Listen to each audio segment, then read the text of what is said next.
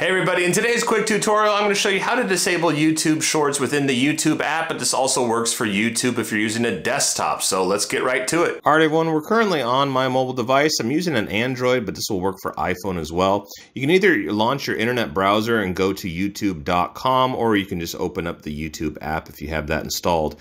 Now, as you're probably aware of, once your feed opens here and you start scrolling down, usually doesn't take long to get to the Shorts section. There's usually about 12 to 15 different shorts. I don't know if you're like me, but I get addicted to these things, and sometimes I'm just trying to turn them off permanently. Unfortunately, there's no setting currently to disable them or enable them, but there is a workaround.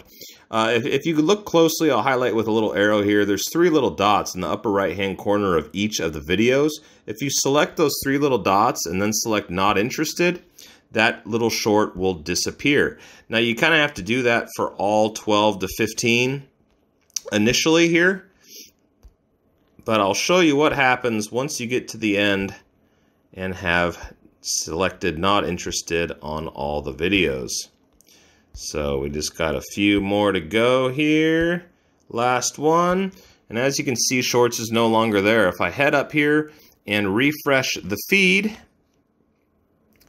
and then scroll down again, you'll see the Shorts section is removed. Now, if we close out the app and then go back into the app, which I'll do here, I'll just close the app permanently and then head back into YouTube, let it load.